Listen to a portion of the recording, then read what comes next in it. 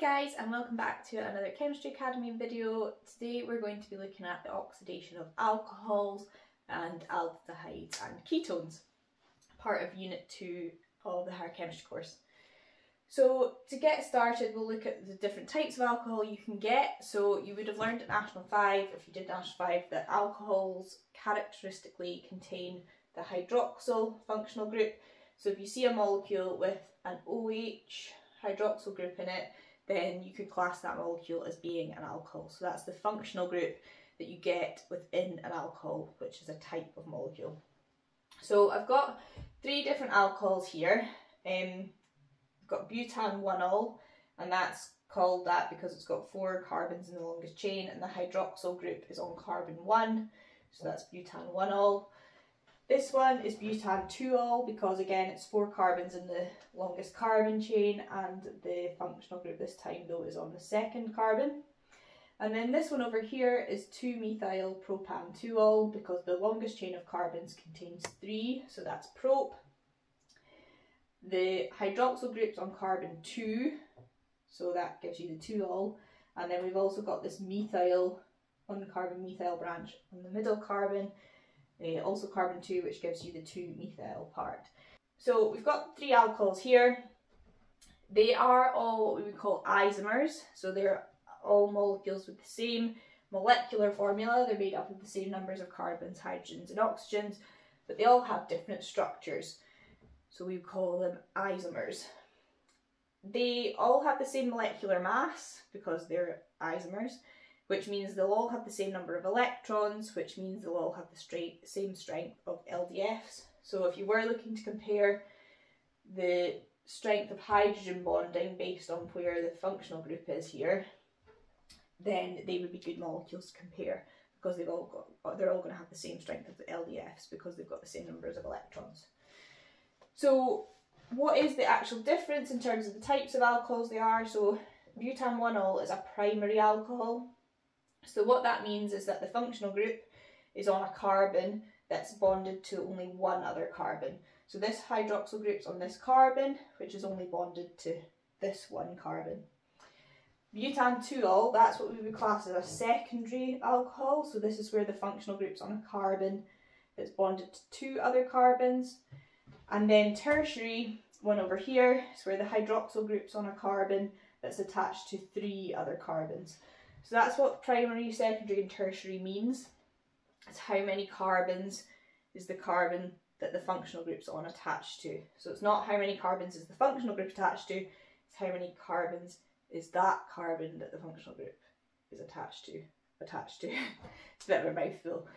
But if you phrase it this way, it's less of a mouthful. So the functional group is on a carbon that's bonded to however many other carbons.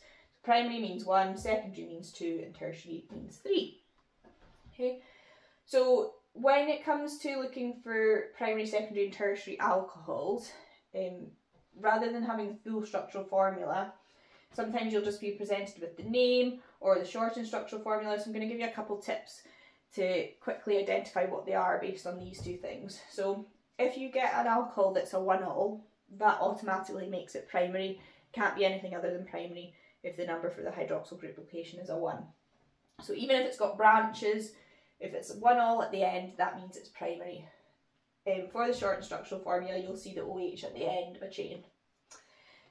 If for the secondary, if the number for the hydroxyl group is higher than 1, so it's like 2, 3, 4, whatever, and there's no branch on that same carbon, then that's when it would be secondary.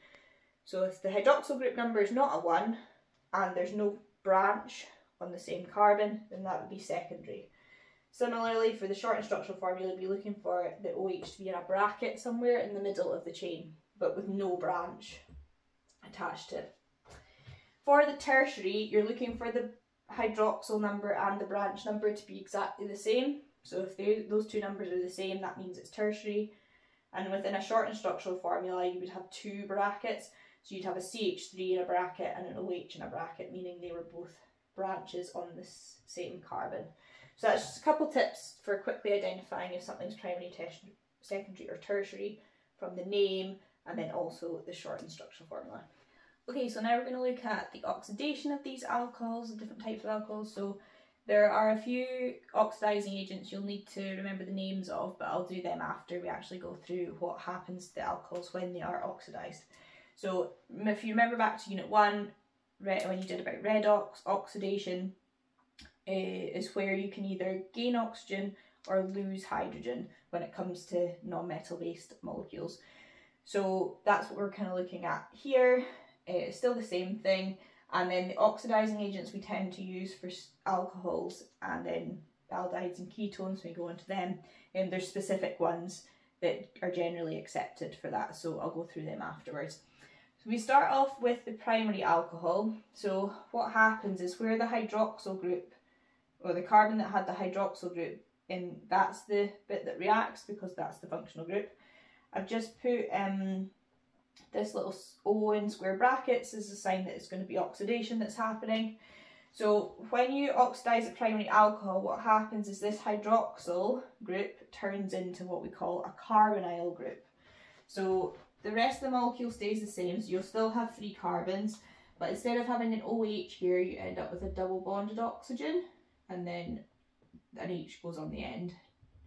Okay, so that makes a carbonyl functional group. So the hydroxyl group turns into a carbonyl, and this molecule here is what we would call an aldehyde.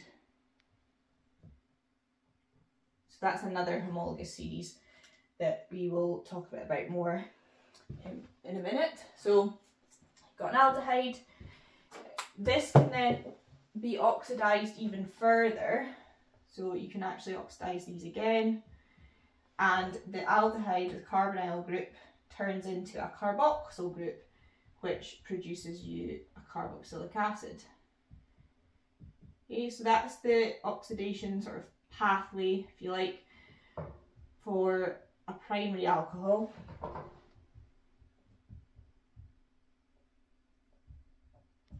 Okay, so it goes from a primary alcohol to an aldehyde, then to a carboxylic acid. And in terms of the functional groups, you've got the hydroxyl group here,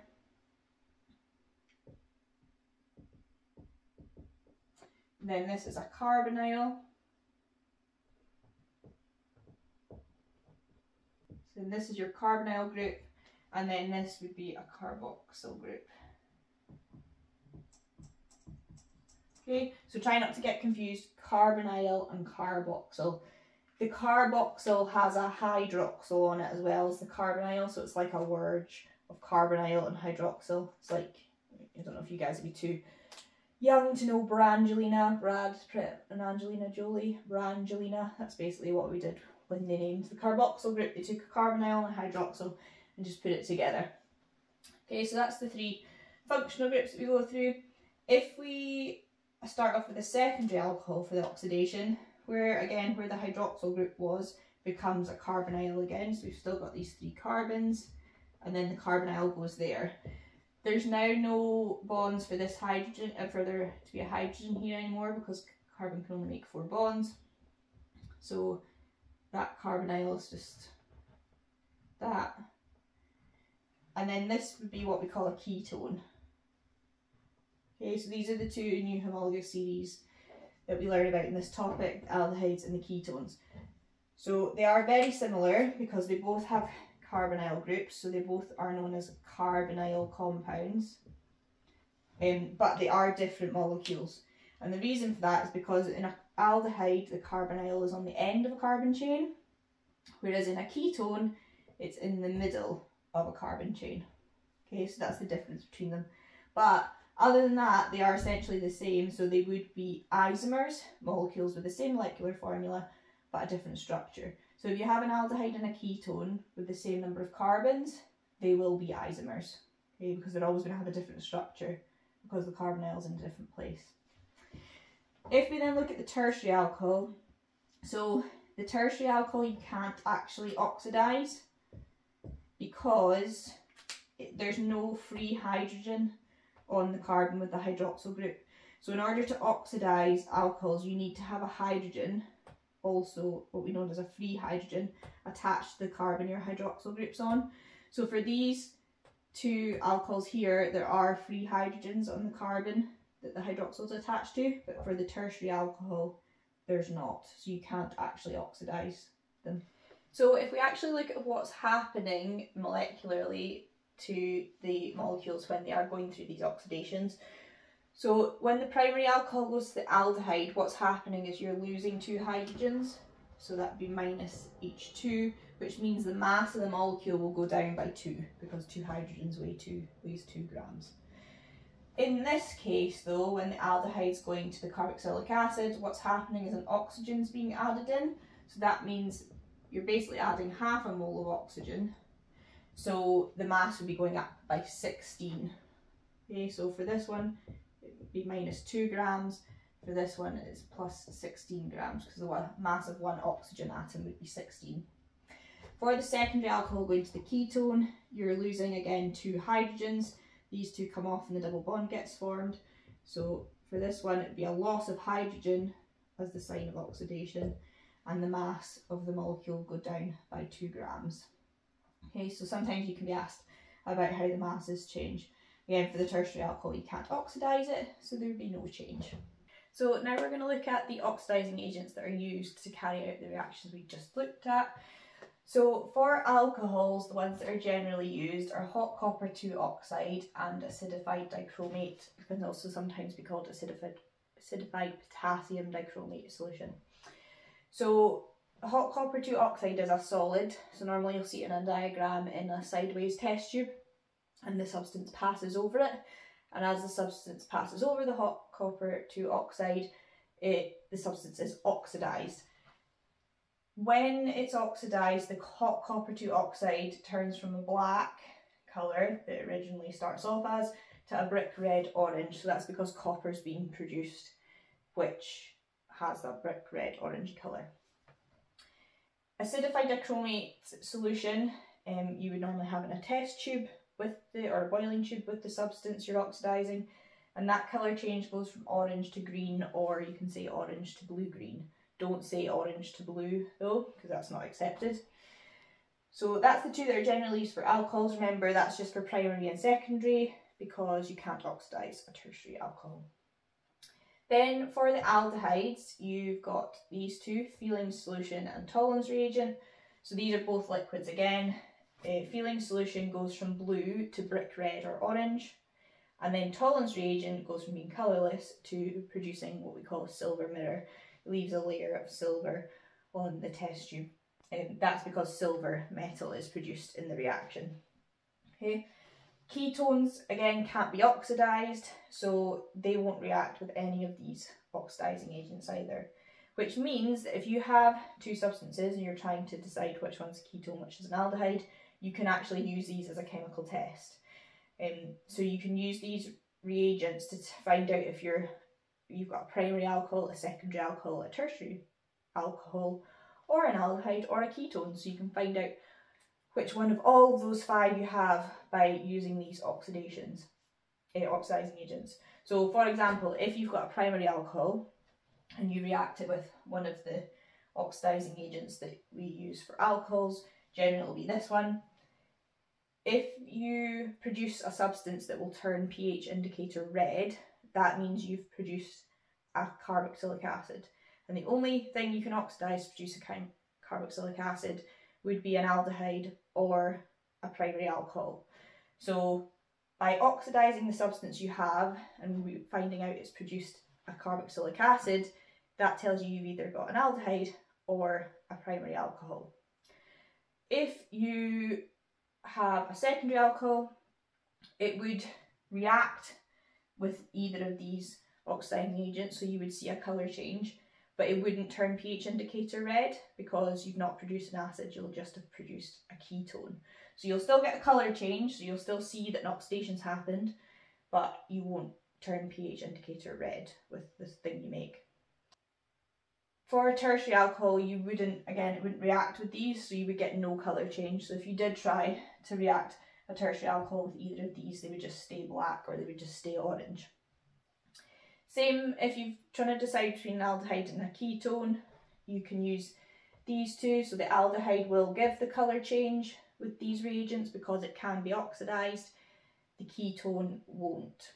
So you just end up with the Feeling solution staying blue or the tolerance reagent being stain colourless, you wouldn't see a silver mirror. Sometimes you'll get a question where there's like a two-stage oxidation, so you take a substance and oxidise it, and then the product of that oxidation, you try and oxidise it again. So if you take a substance, oxidise it once, and then you can't oxidise that thing again, that means you must have had a secondary alcohol.